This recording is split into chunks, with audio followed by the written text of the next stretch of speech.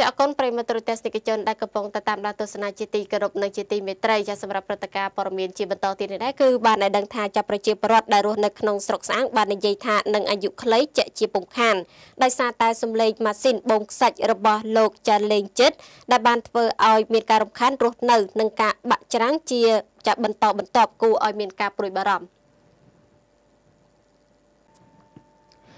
ប្រជាពលរដ្ឋជាច្រើនគ្រួសារដែលរស់នៅតាមដងទន្លេបាសាក់នៅក្នុងចាភូមិកោះគោឃុំរកាខ្ពស់ស្រុកស្អាងខេត្តកណ្ដាលកំពុងតែនៅចាទាំងភ័យខ្លាចដោយសារតែរំញ័រនៃម៉ាស៊ីនបូមខ្សាច់កន្ត្រាក់ទៅយកក្រោមផ្លូវនិងកម្លាំងចាទឹកច្រាពីស្លាប់ចាក់ទៅលើសាឡាងបូមខ្សាច់អង្រួនផ្ទះសបាយរបស់ប្រជាពលរដ្ឋទាំងយប់ទាំងថ្ងៃខ្លះបាក់បែកប្រេះស្រាំចាត់សម្រានក៏មិនបានពោលគឺរស់នៅរបស់ពួកគាត់គ្មានផាសុកភាពឡើយ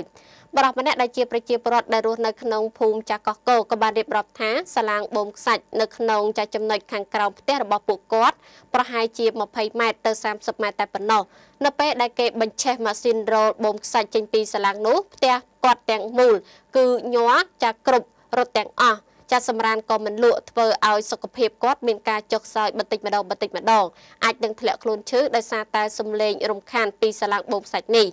ចាស់ស្ត្រីម្នាក់ដែលមានឈ្មោះថាម៉ៅរតចាក៏បាននិយាយដូចគ្នាផងដែរផ្ទះគាត់កំពុងតែប្រេះស្រាំជាច្រើនកន្លែងចាប់តាំងពីទ្វារមុខរហូតដល់ទ្វារក្រោយដូច្នេះចាផ្ទះរបស់គាត់អាចបាក់ស្រុតចូលទៅក្នុងទន្លេនៅថ្ងៃណាមួយចាក់ជាពុំខានហើយបញ្ហានេះគាត់មិនអាចចាចោតទៅលើសាឡាងបូមខ្សាច់នោះទេប៉ុន្តែចាប់តាំងពីមានសាឡាងបូមខ្សាច់មកឈោបូមនៅចំណុចខាងក្រោយផ្ទះរបស់គាត់មកក៏កើតមានការចាក់បាក់ច្រាំងជាកំហុសហើយនឹងមានការប្រេះផ្ទះសបែកបែបនេះប្រជាពលរដ្ឋក៏បានចាលើកឡើងផងដែរថានៅក្នុងចំណុចសាឡាងបូមខ្សាច់កាលពីដើមខែមិថុនាឆ្នាំ2017ក៏បាននិយាយថាពួកគាត់គឺមានការព្រួយបារម្ភយ៉ាងខ្លាំងអំពីសុវត្ថិភាពផ្ទះសម្បែងរបស់ពួកគាត់នៅផ្លូវចាកៅស៊ូ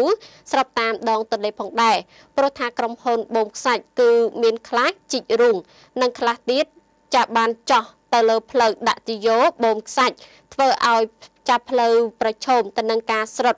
ឬក៏បាក់ច្រាំងចំណុចចាជីករុងនៅដល់ចាប់ផ្លូវចាក់ជាពុំខាន